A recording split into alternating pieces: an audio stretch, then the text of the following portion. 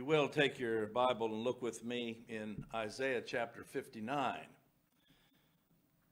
It was not my intent to follow through chapter after chapter here since Isaiah 55, but that's the way the Lord has directed, just because this is so profound.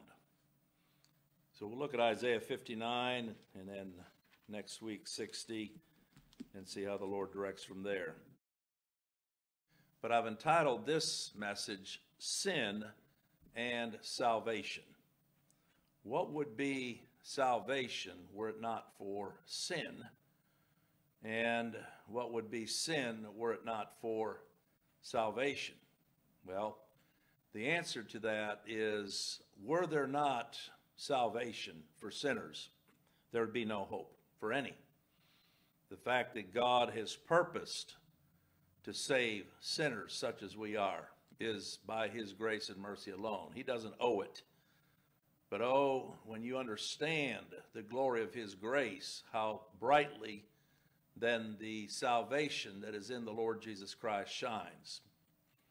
And what would be salvation without sin? A lot of people say, well, why did God create the world? And often you'll hear people say, permit the fall. Well, nowhere in Scripture does it say he permitted the fall. He ordained it. And he ordained it because he had already purposed that his Son should be the Savior of that number of sinners that he had chosen even before the foundation of the world, and given to him that he should come into this world and pay the sin debt. And so here in Isaiah 59, Isaiah is preaching in a very troublesome time. He preached and proclaimed God's judgment to the 10 tribes of the north that were taken into captivity by the Assyrians. And toward the end, he is prophesying a judgment of God that would be by the hand of the Chaldeans, the Babylonians, that would take place 100 some years after the initial Assyrian judgment, captivity. And so all the way through is nothing but judgment. And it's in the backdrop then of this sin and idolatry that God is pointing out that we see this promise of salvation, not to everybody. A lot of people today get that wrong. They think that God wants everybody to be saved. Well, if that were the case, what kind of God is he then, that not everybody's saved? If God can will something and it not come to pass, what kind of God is that? Not the sovereign God. That's a little G-O-D. So today in Isaiah 59, I'd like to draw our attention to this powerful chapter in the book of Isaiah that really resonates with timeless truth. Isaiah wrote this about 500 years before Christ. Here we are in the year 2023. And yet, what we read here is just as vital and important for us today as it was in Isaiah's day. Because Isaiah is speaking to the condition of fallen sinners. I hear people say all the time, man, it just seems like things are getting worse and worse. Well, go back and read your Bible. It's been bad from the beginning, even in the days of Noah. The thoughts of the generation were only continually toward evil, is the way it's written there in Genesis 6. And so that's why this chapter is vital, to show us the gravity of sin and what it is to be fallen sinners. Most people you talk to today, they kind of shrug their shoulders and say, oh, well, aren't we all sinners? They treat it so lightly. In fact, they treat that more lightly than they would a prognosis or diagnosis from a doctor telling them that they've got terminal cancer. That's where people kind of kick into high gear and think, oh no, the C word. Well, How about the S word, sin? And we'll see here just how Isaiah deals with this, really with two vital subjects. The first one, the sobering reality of the brokenness of this world because of the fall. Some people think that we're just bruised by the fall. No, the fall ushered all of Adam's seed and race into complete condemnation and death. So we see the sobering reality of the brokenness of a world that is in a fallen state. But secondly, and that's why the title of this message, Sin and Salvation, this chapter also points us to the hope of redemption that is found in a God who is both just and loving. See, a lot of people like to talk about God's love. He is love, but he loves according to his righteous standard. He can't just love arbitrarily. And that's where we see the significance of the work of the Lord Jesus Christ and that purposed salvation. In the Old Testament, it was looking forward to his coming, and the New Testament looks back to his coming, but the Lord Jesus Christ is God's Savior, is the subject and focus of all of Scripture, but particularly we're going to see that here in Isaiah 59. Over in Psalm 85 and verses 10 and 11, there's a key verse there that speaks of why the death of the Lord Jesus Christ was necessary for the salvation of sinners. God purposed a fallen world, yes, but he doesn't just now look the other way to forgive sinners. The reason he purposed a fallen world was to honor and glorify his Son as the Savior. But for the Son to come and do this work of salvation, in Isaiah 85 and verses 10 and 11, we read, mercy and truth are met together. Do you think of God's mercy? Yes, he's a merciful God to save, but always in accord with the truth or with justice. Justice had to be satisfied in order for him to show mercy. So mercy and truth are met together. These are talking about God's attributes. And then righteousness and peace have what? Kissed each other. His righteousness, when it was satisfied by the death of the Lord Jesus Christ. And that's what we find in Scripture, that he came and earned and established that righteousness, and thereby God is just to justify, declare righteous, upon completion of Christ's work, those sinners for whom he died. That's how righteousness and peace, being justified by faith, we have peace with God, is the way it's put there in Romans 5. We're justified by his death, but by faith, that revelation of Christ in the heart by the Spirit, we enter into the joy of what Christ accomplished and the peace that's been established already by him. And you can see in verse 11, it says, truth shall spring out of the earth. What's that talking about? Well, that's talking about Christ coming as a man. From this earth, God would cause his truth to spring out. Think of a plant that's planted and grows up, a tree of life. And righteousness shall look down from heaven. What's that talking about? That's talking about God approving everything his Son did. That's why he said, this is my beloved Son in whom I'm well pleased. Hear ye him. So truth springing up from the ground, that's the person and work of Christ. Righteousness looking down from heaven, God the Father, approving the sacrifice of his Son. You may ask, well, how do we know he's approved it? Well, he raised him from the grave. And now he's ascended on high, where he sits at the right hand of the Father. And that he lives to ever intercede on behalf of those that the Father gave him. So in Isaiah 59, we see this twofold approach. We encounter a true heartfelt lamentation as the prophet Isaiah poignantly describes the dire state of his day. And much of what he said about his day could be said about our day.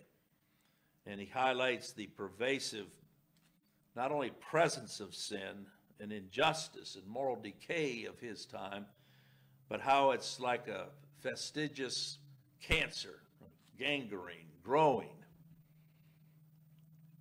And yet, in all of this bleak context, we see toward the end of the chapter how he was caused to look to Christ himself.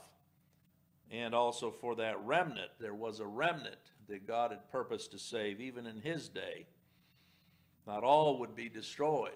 That's God's mercy. Even if God shows mercy to one sinner and condemns the rest, that's mercy. But he presents to us this true hope, a message of true hope, not a hope-so hope, emphasizing to begin with here in verse 1 that God's arm is not too short to save, nor his ear too deaf to hear the cries of sinners. See, people assume, well, it must be that the problem may be with God then, because if he wants everybody to be saved, and yet not everybody's saved, that must mean that sin is too powerful for God. No, that sort of thinking does not represent the God of Scripture. Indeed, it would be true that if God wanted everyone to be saved, and Christ died to save everybody, but not everybody is saved, and the Spirit now is going about trying to get people to come to Christ, and yet not all come, what does that say then about salvation? It means that God's will must not have anything to do with salvation. It means that Christ's death must not have anything to do with salvation. It means that the Spirit's work must not have anything to do with salvation. Ultimately, then, you have to say it comes down to man. It's up to man. Well, that's not the salvation of Scripture that we find. No, we find a sovereign God who actually saves everyone that he has purposed to save, and that those that Christ has redeemed, of those he'll not lose one. That's my comfort, to know there are none in hell for whom Christ died, and that the Spirit isn't going about trying to get sinners to turn to Christ. No, he's drawing them. And it's the Spirit's work so to do. Just like Christ said to Nicodemus, the Spirit is like the wind that blows where it wills, and you can't tell where it's coming or where it's going. Such is that concerning those that are born of God. So let's look at Isaiah 59 together, and may the very Spirit of God himself give us understanding of the profound relevance of this portion for our lives today. I don't want to speak to people just in general, but if you're listening, I pray the Lord will address this word to your heart even as he has mine. This is not just some historic study about Isaiah's day or God's dealings with Israel in the past. No, here we have a very powerful message of God's forgiveness and grace toward the worst of sinners. Sin and salvation. We're not talking about just being slightly sinful, but completely depraved and fallen. And yet a God who is pleased to save such. And how he is just. He does it in a just way to justify those sinners by the work of the Lord Jesus Christ. But let's begin here in verse 1. And here we see our sinfulness as God sees it. That's what's vital. It doesn't matter what men think of it. But what does God say about our sinfulness? In verse 1, he declares, "Behold, the Lord's hand is not shortened, that it cannot save, neither his ear heavy, that it cannot hear, but your iniquities." And that word iniquity is really the word inequity.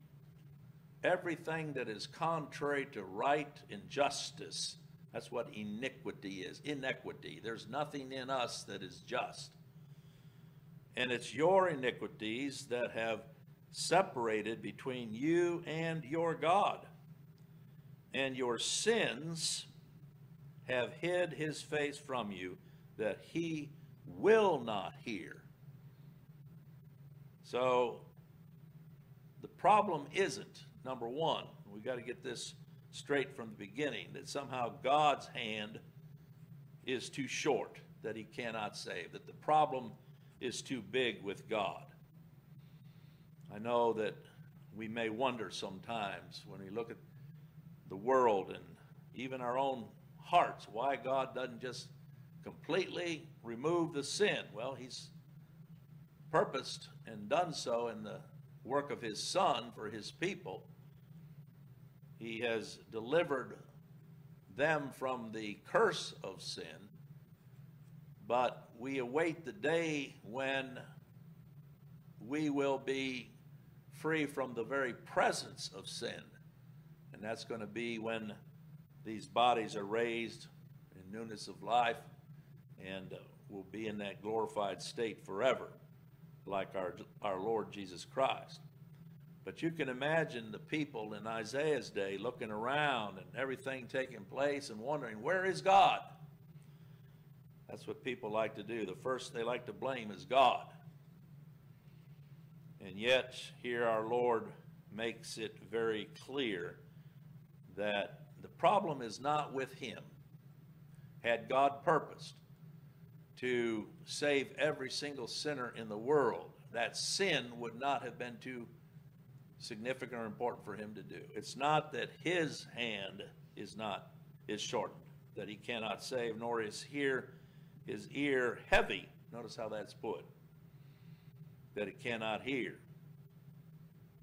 They thought, as they continued in the day, thinking the more we pray, then God's going to hear and intervene, and then we'll be delivered. We won't have to worry about judgment. That's like people today gather for these prayer seances, and they think that somehow prayer changes things. It's the way it's put. No, God is the one who determines all things and causes his people to cry unto him that his will be done. They're not trying to get God to do anything, change anything. So the problem is not with God, but it's with the people. And again, we're looking at how God sees sinfulness. There in verse 2, your iniquities have separated you from your God. The problem isn't with God's power to save. It's not with his knowledge or his intent. The problem is with iniquities. Sin has separated you from your God. And that goes all the way back to the fall. There are none that are born in this world in a right state as far as their lives are concerned. We're born sinners. David said he came forth from the womb speaking lies. But in what way does sin separate us from God? It doesn't necessarily separate us from his presence, as if God now must remove himself. No, we know from Scripture God is everywhere present. And we know that sin does not separate us even from God's purpose and will on our behalf. He's directing all things. Here, the separation has to do with separation from his blessing and separation from the enjoyment of what it is to be reconciled to a holy God. as sinners. And that's why only God can reconcile. This separation has to do with a holy God and coming short of the glory of God. It's the way that Paul puts it there in Romans chapter 3. And only God then can reconcile, because he's the offended party. He's the offended judge. And sinners are at his mercy. And so the Lord reminds the people here, reminds us, that it is our iniquities, notice, that have separated between you and your God. Paul wrote it and said there in Romans 3:23, all have sinned and come short of the glory of God. When you look at that in the Greek, the tense of it is all did sin and come short of the glory of God. Well, when did all sin? At one time, in Adam, when he fell. Just like here, your iniquities have separated between you and your God. Have separated. This is a separation that had already taken place, and therefore he says your sins have hid his face from you. When it says hid his face from you, it doesn't mean that he's no longer aware or no longer looking, but in this sense, hid his face as far as him showing mercy and grace.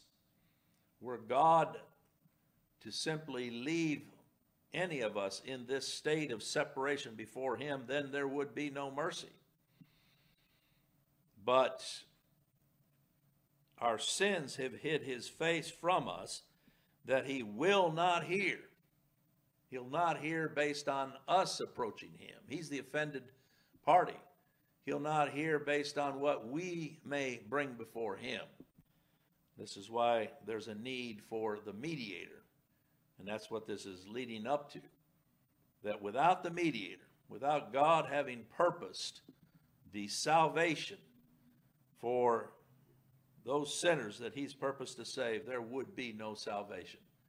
Such as the gravity of our sin and our sinfulness.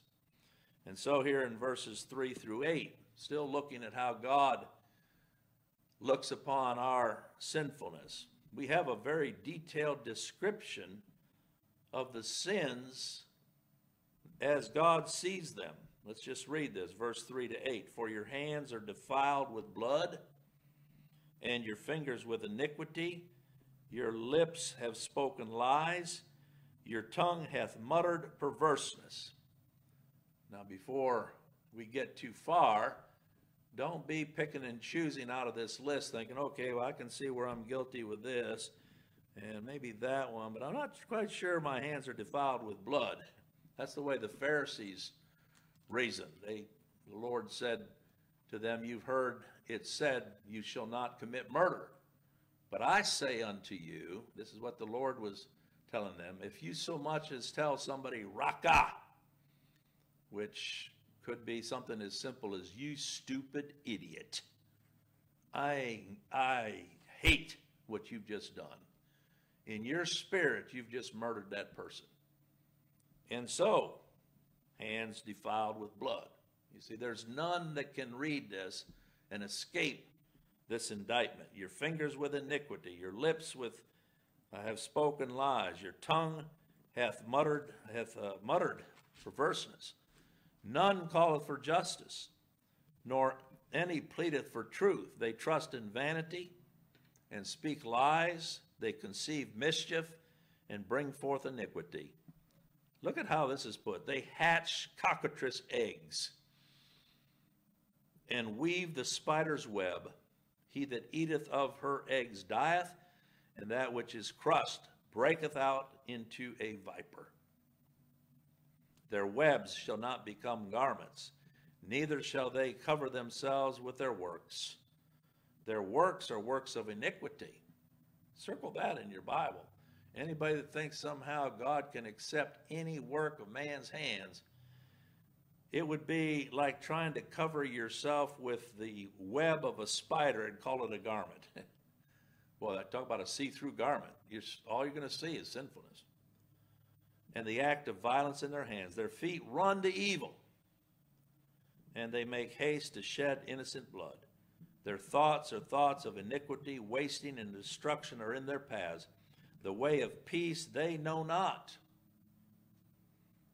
See, unless God is pleased to reveal the way of peace, which is the Lord Jesus Christ, man will never know. Never come to Christ. John said that in John 6. None can come to me, he said, of Christ, unless the Father draw him, unless it be given him of the Father. The way of peace they know not, and there is no judgment in their goings.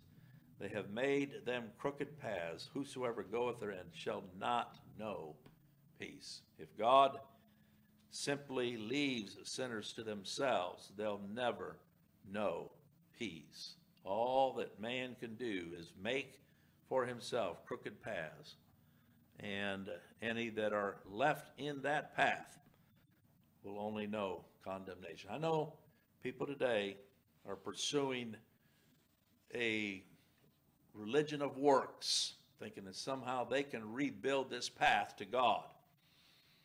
But Christ said, broad is the way that leads to destruction, and many there be that go therein. Don't look at the masses. Don't look at all of what men are doing by way of their works religion to think, oh, well, there's a crowd there, I'm going to go with that because truth must be with the majority. No, it's never been with the majority. Christ said, narrow is the way that is the gate that leads to eternal life. It's just as narrow as Christ himself. And that gate swings on one hinge, and that is the work of the Lord Jesus Christ and his shed blood alone. And that gate you can't even open of yourself. You're so weak and dead. The Lord must open it and bring you through. But he does so for those for whom he has paid the debt. You know, Paul quoted here from Isaiah 59, 7 and 8, over there in Romans 3, 15 to 17. If you go over there, you'll see that he quotes exactly from Isaiah 59, 7 and 8 here. And he used this passage connected with other Old Testament passages to demonstrate that man isn't just a sinner from time to time, but from head to toe. Every aspect of our being is nothing but sinfulness. And this is how God declares it. But let's go on here in verses 9 through 11 and see then the effects of this sin. It says, therefore is judgment far from us, neither doth justice overtake us. We wait for light, but behold obscurity, for brightness, but we walk in darkness. We grope for the wall like the blind, and we grope as if we had no eyes. See, the problem isn't physical eyes, but spiritual. We stumble at noonday as in the night. We are in desolate places as what? Dead men. Dead men walking. We're talking about dead spiritually. We roar all like bears and mourn sore like doves. We look for judgment, but there is none. For salvation, but it is far off from us.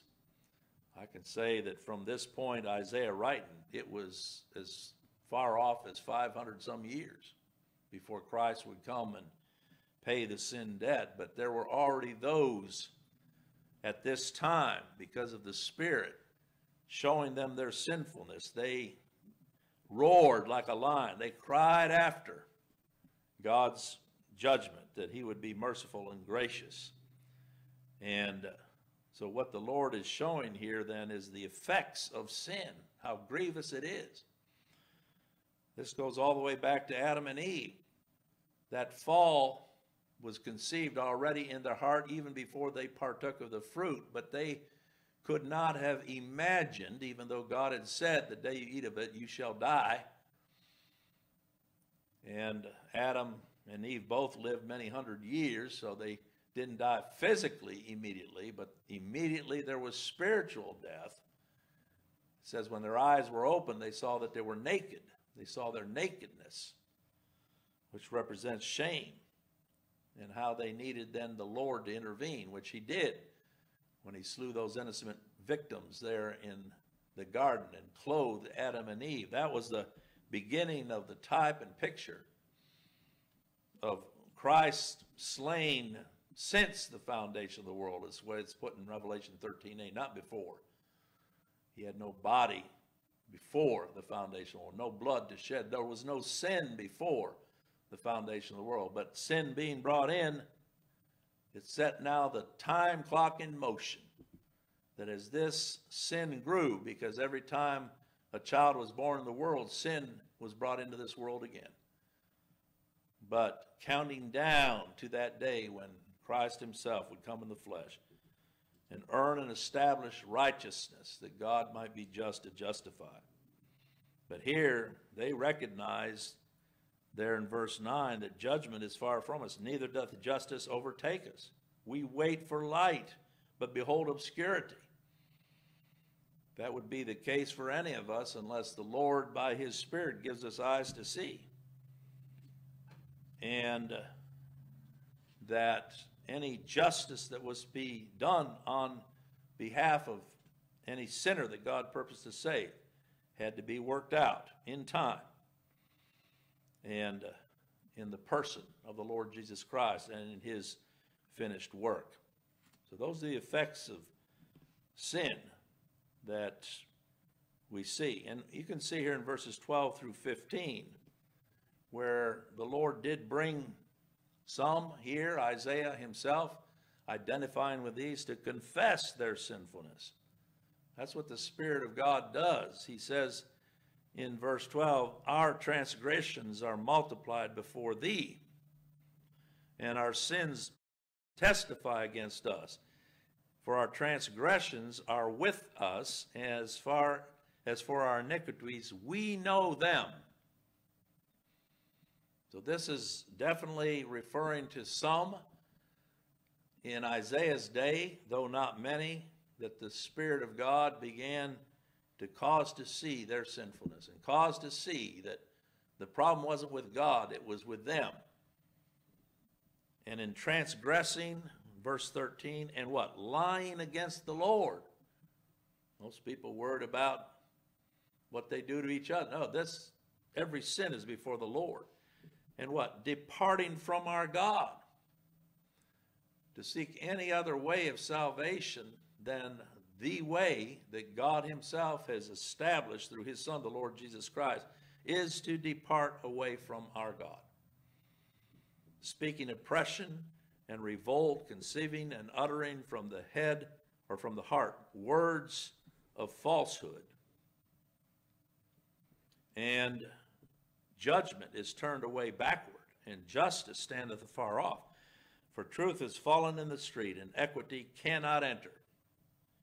Yea, truth faileth, and he that departeth from evil maketh himself a prey. And it says what? The Lord saw it, and it displeased him that there was no judgment. This is where we begin to see now the rest of the chapter going toward how God has purposed to establish justice. And where man has taken and turned it into perversion, utter falsehood, yet for those that God has purposed to save, he will set it right by pointing them to the Lord Jesus Christ. Here we see then the hope.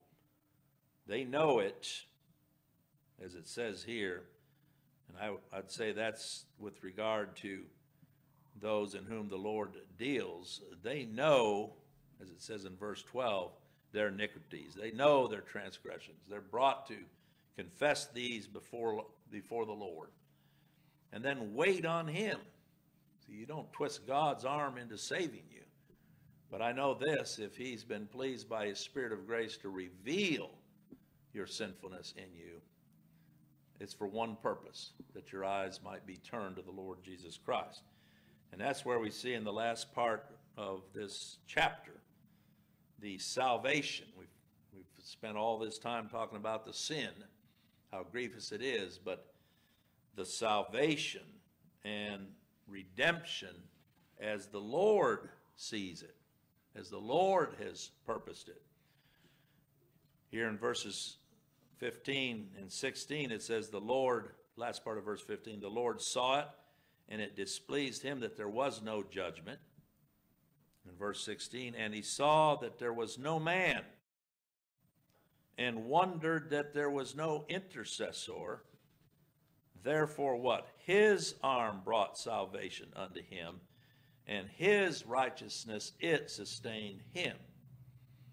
So here we see, really down through here, three aspects. We see what the Lord saw in verses 15 and 16. We see in verses 16 to 19 what the Lord did, what action he took, and then in verses 20 and 21, we see what the Lord said. That makes a good little message in and of itself. But what did the Lord see? Well, it says, first of all, that he saw the condition of the sinfulness of the sin of his people. It displeased him that there was no justice. Here we see then the Lord knowing us. Nothing is a surprise to him. And yet there are some that treat this as if, oh well, God knew it all along, so no displeasure. There's some that even say that those that he elected from before the foundation of the world, that he's never been displeased with them. They've always been justified. Well, that's not what the scriptures teach. Here, speaking of this people, looking upon their condition as sinners, it speaks, and this is God declaring how he sees it. It is to his displeasure, because there's nothing in sin that can ever bring pleasure to God. And so, even as it's put there, he saw the sin and it displeased him, but he also saw that there was no man. And this is human language. This is to help us understand God's thinking, if you will, but he wondered that there was no intercessor. Not only was the state of the people bad, but no one among them even that would be able to take up the matter of intercession before God on behalf of the people. Why? Because all were sinners. That includes even Isaiah. He couldn't put himself in that place, nor any of the prophets of old. No intercessor could be found. If you want to know why it was necessary that the Lord Jesus Christ come into this world. Here it is right here. That because all have sinned, did sin and come short of the glory of God. It required one sent of God as the intercessor that would plead the case of the people before God as an advocate. So that's what the Lord saw. And then in verses 16 to 19, we see what he did. And he saw that there was no man and wondered. We see that in verse 16. Therefore, see the second part of verse 16, his arm brought salvation unto him. Salvation's not a bridge that God's put down and now hopefully men find it can get across. No. Salvation is described as God's arm of strength reaching down and taking sinners. And his righteousness, it sustained him. For he put on righteousness as a breastplate, and an helmet of salvation upon his head. And he put on the garments of vengeance for clothing, and was clad with zeal as a cloak. You say, who's this speaking of here? This is the Lord Jesus Christ. This is forward looking to what the Lord Jesus Christ would do in coming as a man. According to their deeds, verse 18, accordingly he will repay fury to his adversaries, recompense to his enemies, To the islands he will repay recompense. You say, how did he do that? Well, in the person of his Son, every misdeed, every sin, all of sinfulness was put upon him. It had to be reckoned with. He didn't just come down here to show the way. He is the way. He didn't come just to tell the truth. He is the truth. He didn't come just to point to himself as the life. He is the life. And so this speaks of his work as the substitute. When it speaks of according to their deeds, accordingly he will repay. This is not talking about him judging people for their sin. It's in the context here of salvation. How have the deeds of those that God has purposed to save been repaid or judged in his Son? And it says, so, verse 19, so shall they fear the name of the Lord from the west, and his glory from the rising of the sun. When the enemy shall come in like a flood, the Spirit of the Lord shall lift up a standard against him. You think about what the enemy was that stood against us. Not only the world, not only the law, that was our enemy, not only Satan, he's the enemy, but our own flesh, all that we are in our sinfulness. But when that enemy would come in like a flood, and how did it come in like a flood? It came in against the Lord Jesus Christ. That's why it says the Spirit of the Lord shall lift up a standard against him. What's that word, standard? That means the Lord Jesus Christ stood up, and he bore that curse that we deserved, and bore it in his flesh unto death. So that's where we see what the Lord did. His arm brought salvation in bringing his Son into this world. He put on righteousness as a breastplate in verse 17, the helmet of salvation. Reminds you a little bit of Ephesians 6, doesn't it? When it's talking about the armor, the spiritual armor, that's Christ. Every piece of that armor is Christ. That's why Paul calls it the whole armor of God. And it is given to those for whom he paid the debt, and therefore they're saved. And so shall they fear the name of the Lord. This is when the Spirit of the Lord is revealed in those sinners for whom Christ paid the debt. Notice, from the west, and his glory from the rising of the sun, the east. That's speaking of all of his elect throughout time, when the Spirit is pleased to reveal Christ in them for whom Christ died, that they will be raised up and drawn to him. And so verses 20 and 21, to complete this chapter, what the Lord said. We saw what he saw, what he did, but what did he say? Here he said, the Redeemer shall come to Zion, and unto them that turn from transgression in Jacob, saith the Lord. See what he said.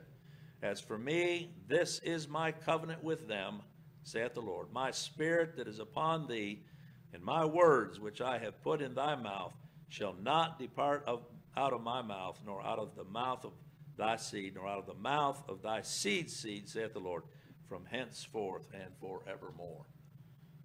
That's just simply a way of saying that whatever God has purposed and whatever he's promised, it shall be. There will not be any lack in anything that he has declared. When it says there in verse 20 that the Redeemer shall come to Zion, that word Redeemer is the same word goel in the Hebrew. It's used of Boaz, who was the kinsman redeemer of Ruth. And what did Boaz represent for Ruth? Everything. She would not have had any place in Israel had it not been that Boaz took her case upon himself and went to the gate for her, and did all that was necessary according to the law, that she might then be brought into the commonwealth of Israel. And we know that the Lord was pleased with that work of Boaz, because actually Ruth is listed in the name of the descendants of the Lord Jesus Christ as being of that seed that would come from her. And I believe that's what it's talking about here when it says that this word out of God's mouth would not depart, nor out of the mouth of thy seed, or out of the mouth of thy seed's seed. It's talking about all those that God has purposed to save and to turn from their transgression. You see in verse 20, well, the only way we can turn is by the Spirit turning our hearts to him who bore the transgression. And when his Spirit is upon us, that's what it is in verse 21. He said, this is my covenant with them. If any are saved, it's because God has covenanted with his Son. That's the term of a will or a testament where he's named the beneficiaries. But he's done it with his Son. And his people, therefore, are beneficiaries because of the work of his Son. But that God, his word is true. We may doubt ourselves, but we don't doubt him. And that's where we look. Oh, how gracious and merciful he is. Aren't you thankful that the chapter didn't end up there just with judgment and sin, but the Lord was pleased through Isaiah to point us to the Lord Jesus Christ, even as he continues to do. Though dead, yet he speaks. I'm thankful we have this word. Amen.